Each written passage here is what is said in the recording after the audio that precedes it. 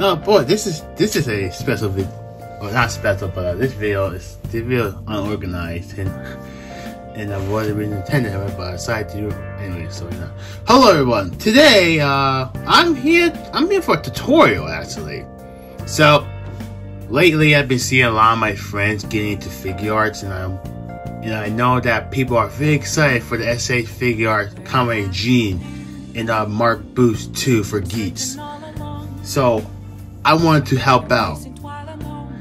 I want to make a tutorial. I want to make a tutorial video on how to pose your action figures. And how do you pose your figure, Roku? Well, it's that easy. I'll show you, because there are a lot of things to do. Alright, so let me go move Aguilera out of the way, Tycoon, and Bumblebee. We have Kruger here, right? You know, Rising Kruger. Okay, so you want to be very gentle with how you pose them, because if you don't pose them, well, if you manhandle the figure can break, and you don't want that. Like for real, you don't want none of your figures to break.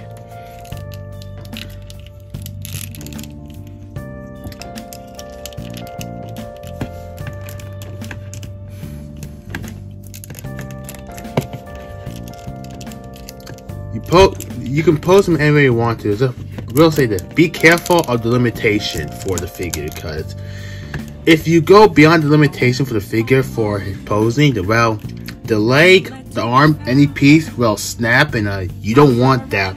You don't want to have it to a $1,000 figure.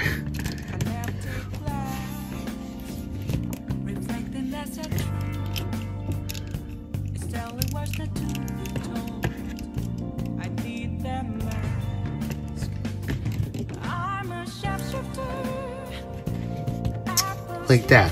You see? You can pose them any way you want to. You just gotta be very careful with how you pose them.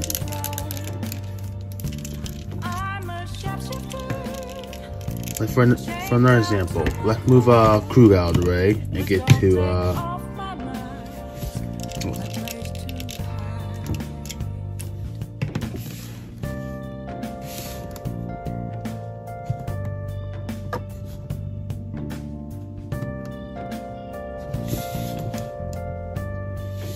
let's get on to Bumblebee. Now, for a domestic figure, it's way more easier to pose them. Lightning Collection and Marvel Legends are a perfect example due to the fact that they're like $20/$30 figure, and they're very easy to pose. Bumblebee is the exact same way. You can pose them any way you want to. You just gotta get the right angle and the right position to have them pose up any way you want to.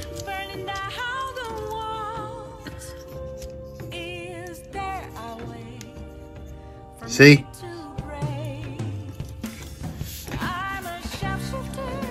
Granted, this is a $20. Well, technically, yeah, this is a $20 domestic figure I got at Walmart this weekend. But yeah, you can pose pretty well, but he is limited. He is limited for how to pose them up. But yeah, but hey, it's what it is. Now on to well, nice one. You see Aguilera here. You want to be really gentle with. You want to be gentle with these figures, because figure arts are not like domestic. Figure arts are not domestic release. No, the Japanese import that came all the way from Japan. Well, to be fair, Comrade figure were made in China, but still. But you get what I'm trying to say. You want to be nice and gentle with how you pose them, because if you don't, well, a little snap will happen. Yeah, you don't want that. And you can also do like fight poses with them too. Let me show you. So let me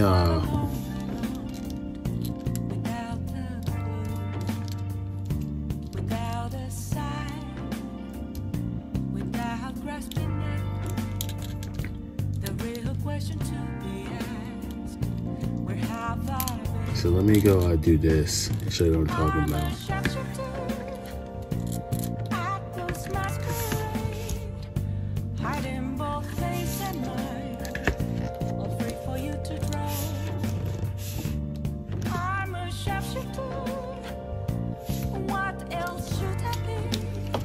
All right.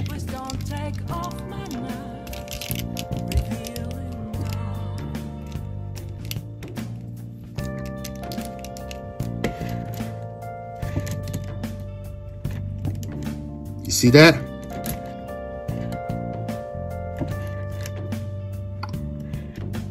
Now, you always want to do for your pic. You always want to do for poses is make the figure look at the. You always want to make the figure look at the other figure in the exact same helmet, so it looks like they're talking to each other, or giving each other a intimidating look.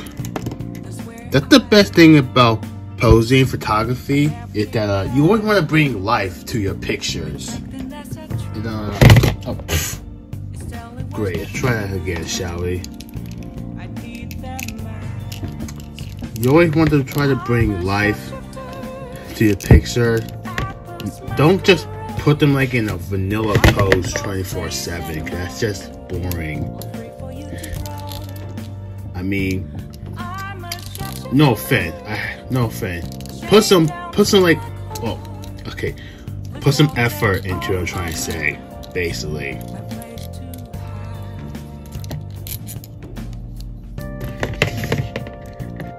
That's what I'm trying to say. Put some effort into it.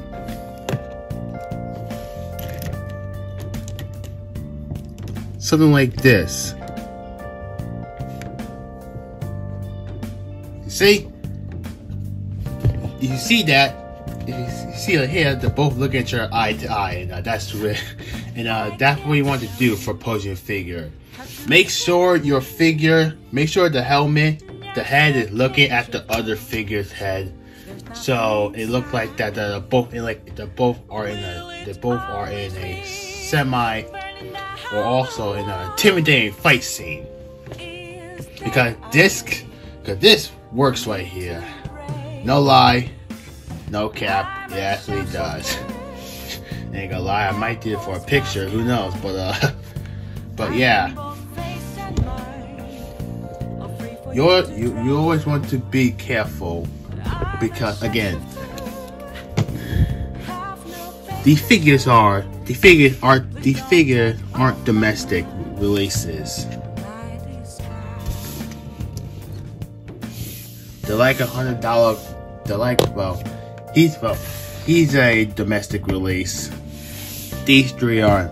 They're all premium Bandai figures. But yeah, it took me like three years, in fact, to get the hang of posing my figures. Hey, no joke. I started taking collecting seriously around 2020, when I first got into Kamen Rider. And after that, I started practicing how to pose, and I got really bad at it now. And here I am talking about how to pose an action figure really well. You want to be very careful and gentle with the joints as well, because if you don't, if you're manhandling a figure, then that's a bad sign, because that's the easiest way for your figure to break. Trust me, in the past I had a few figures that were good, and some were bad, and I unfortunately manhandled them and I broke them because they gave up on me. Rest in peace to my Senkoku Seiho Neo Decade. But hey, it is what it is.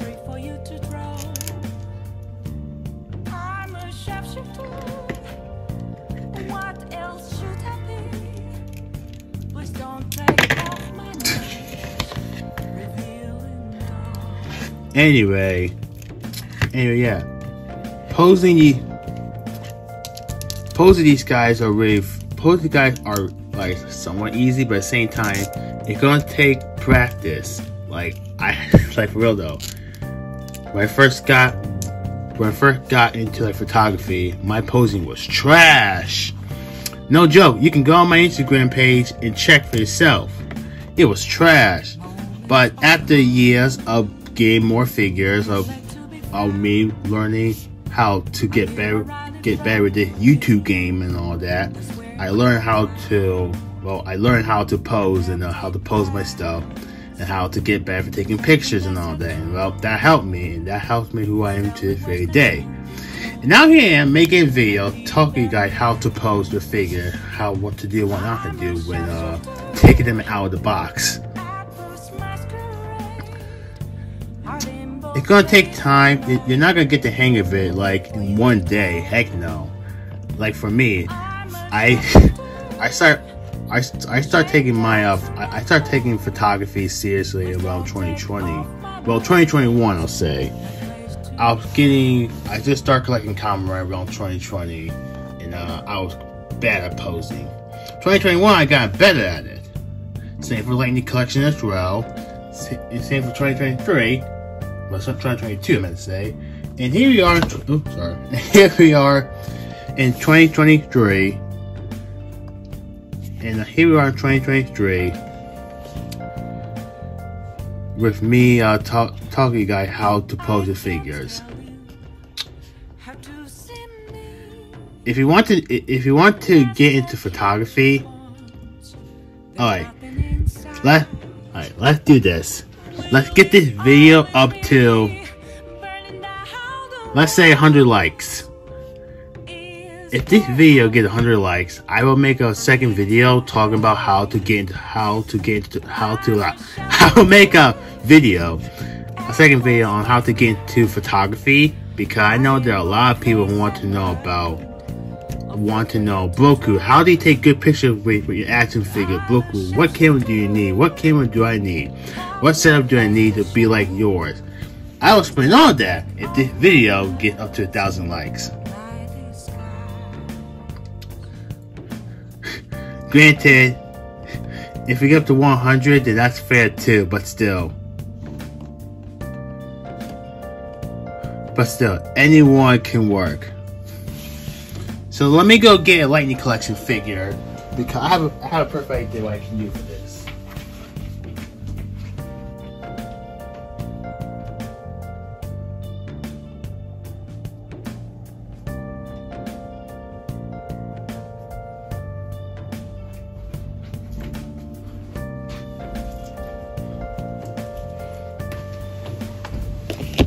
So I have two Lightning Collection figures with me. I have Tommy and Trent, and we're gonna make I'm going to create a fight scene.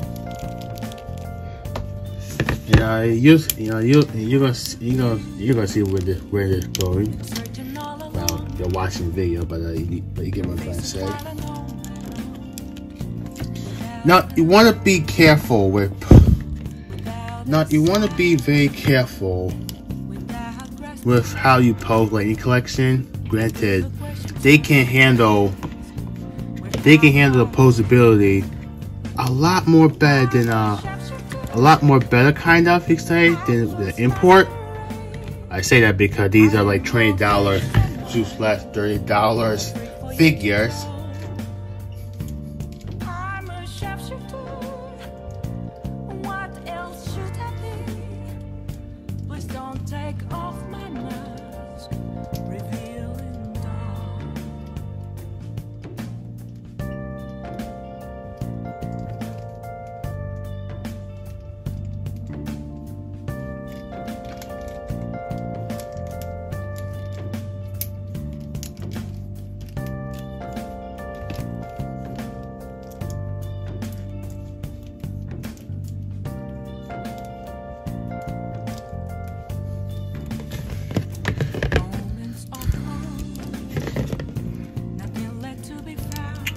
Posing a Lightning Collection figure is fun, but at the same time, they do have their limitation for doing that.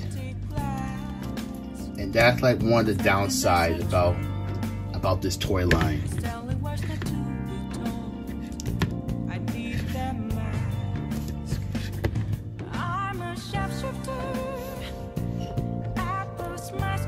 See this? That's the power of posing, baby. Okay. But yeah, though, they have the limitation, the ups and downs for the toy line, and posing them is fun. Articulation wise, well, I wouldn't call it the best, that's for sure. It's not the worst either. It could have been better, but yeah.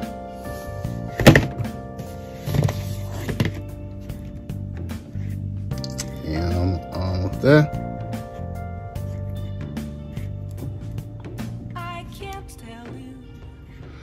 Now, for those who are watching this, I can't see what figure you have in your I can't see what figure you guys have in your collection right now, or in your hand, because, well, I'm not stalking you guys. Alright, I don't know why I said it like that, please forgive me. But, I can't tell what figure you guys have right now.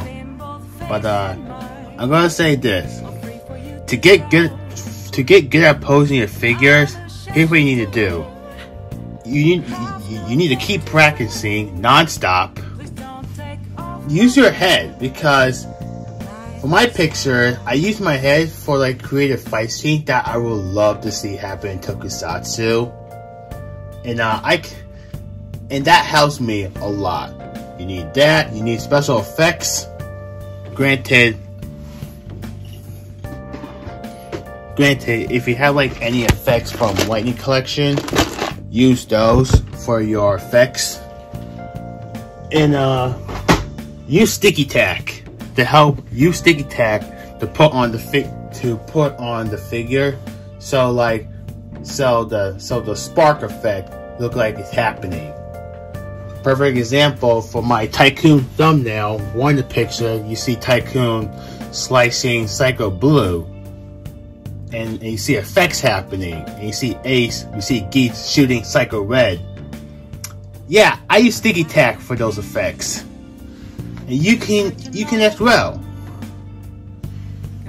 If you have like any type of effect piece for figures, use those, because those will help your posing and for your pictures way better. But yeah, keep practicing. Be careful with how you're posing, because limitations are scary for imports and non-import figures. And make sure you don't manhandle the figure, because